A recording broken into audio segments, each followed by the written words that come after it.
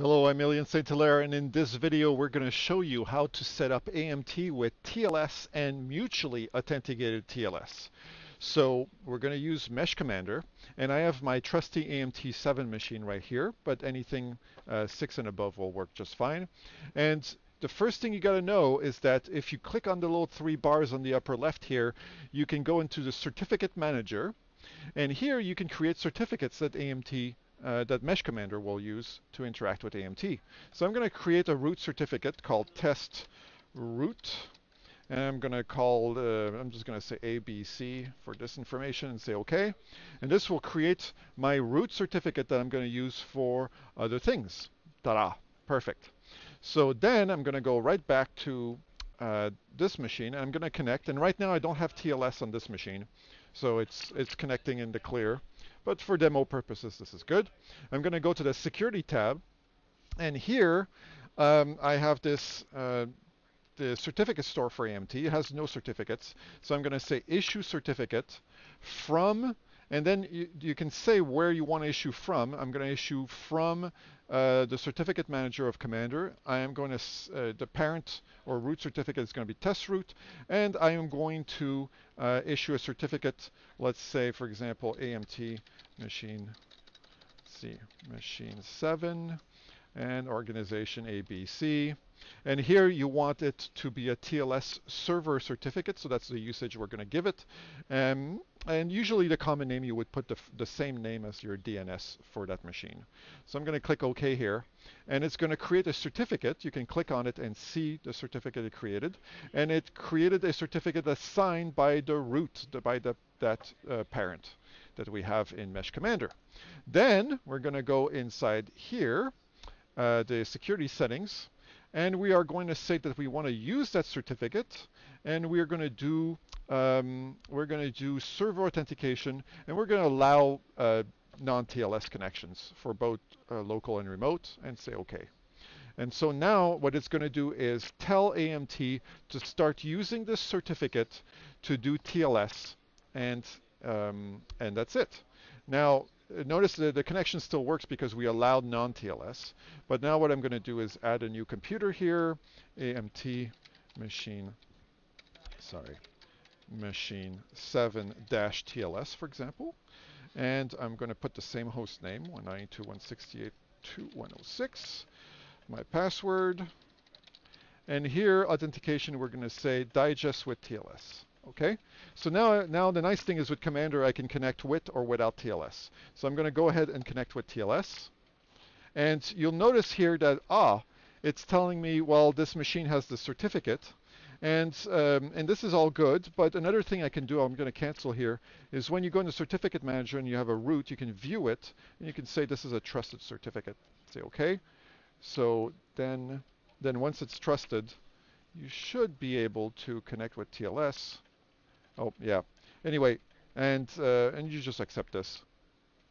There you go, and you're connected. By the way, even if you don't trust the certificate, you can just click OK and it will pin it. And so that's what I did here. It just pins the certificate. Okay, so this is just basic TLS server authentication. I just had AMT use the certificate in a few minutes and enable TLS. Super easy.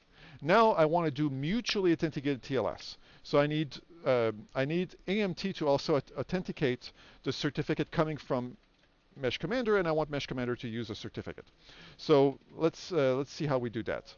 So first of all, I'm going to go back in the Certificate Manager, and I'm going to click on this root and say Issue Certificate, and I'm going to say my Commander. So I'm going to keep that in the clipboard, ABC, and I'm going to say that this is an AMT console certificate. I'm going to say OK. So now I'm going to create, not only do I have my root, but I have a certificate that I can use to authenticate to other machines. And the other thing to note here is that I'm going to go in View, and because it has the AMT console usage, Commander offers me this thing called Use for TLS Console Authentication. So I'm going to just check that and say OK. So now this certificate at the bottom is trusted. This certificate on top is going to be used for TLS authentication to AMT. Okay? So that's what I'm done on that side. Now I'm going to go back to the computer, connect using TLS, for example. Now, right now I'm still connected using server-side authentication, so just AMT as a certificate. It's not currently validating the certificate of MeshCommander, but I'm going to go in security, and I'm going to say add certificate, and from Commander, add a trusted cert called test root. So I'm going to add from the certificate manager of MeshCommander, I'm going to add the test root certificate, and I'm going to make it trusted. Boom.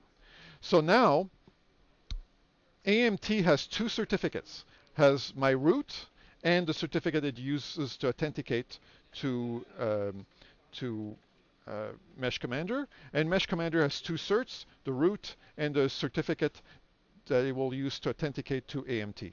So once I have this, the only thing I need to do now is turn on Mutual Authenticated TLS. I'm going to go ahead and do this here. Just for safety, I recommend you start with Mutual Authenticated TLS, but keep the non-TLS allowed, just for your trials, so that if anything goes wrong, you can go and fix it by connecting non-TLS, fixing it, and so on. But once you're ready to go, you would do TLS, Mutual-Auth, and TLS only. But I'm just going to do without. And then here, when you do Mutual Authentication, you need to set a list of names, of common names that you will trust. So in this case, I am going to use MyCommander, which is the name of the certificate that MeshCommander is going to use to authenticate. I'm going to use it on both sides here. Say OK.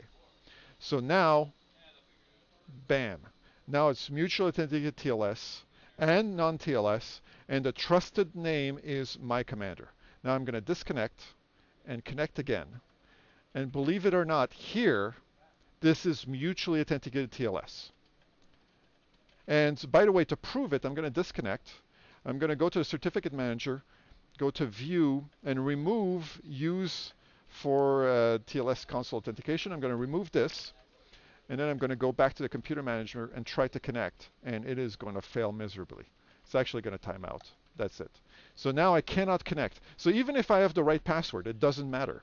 My console doesn't, or MeshCommander cannot present to AMT a certificate that's valid.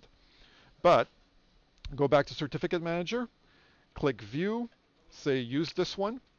By the way, if you have multiple certificates that you can use for, I'm going to do that, MyCommander 2, ABC. Here we go. So if you have two certificates for authentication, console authentication, you can only pick one that's active right now. So if I go and I pick this one, okay, so now I'm going to authenticate using this guy. This certificate is signed by the right root, but it has the wrong name. So when I'm going to go back to Computer Manager and connect, it's going to fail. And it's going to fail because of the name check. So I'm going to go back here, go to View, switch it back to this one. You see the TLS authentication back to MyCommander. Go back and say connect, and now it's going to work. There you go. Mutual Authenticated TLS using MeshCommander. In addition, by the way, you're not required to create the certificates here. You can also import certificates. So if you have certificates from other tools that maybe to authenticate the console, or you have certificates to root certs or whatever, you can go ahead and import those certificates inside this store here, and then go back to computer management and use it. So that's a quick view of TLS and TLS with Mutual-Auth. Hope you enjoyed that. Thanks.